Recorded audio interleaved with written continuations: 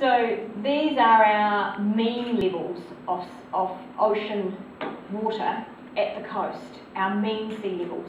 But mean sea level is not the story that you'll see any one day when you go out to the coast.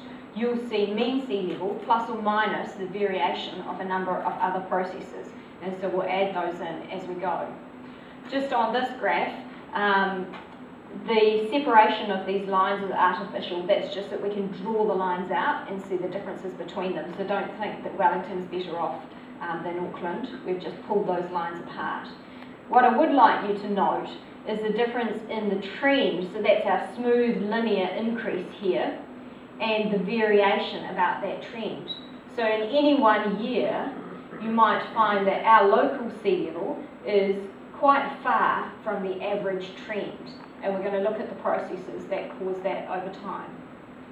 One of the processes that causes that is ENSO, or El Nino Southern Oscillation cycles.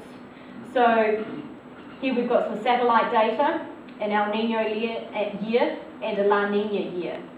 During La Nina conditions, we have a set of winds which pushes water, warm surface water, across the Pacific from South America over here, and it pushes it towards Indonesia and Australia. So you get all of this water stacking up on our side of the Pacific, and the sea levels go up on our side of the Pacific.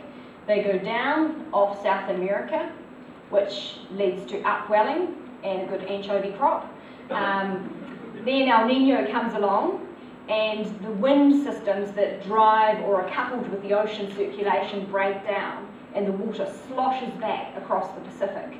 So the sea level across the Pacific seesaws and changes under El Nino conditions.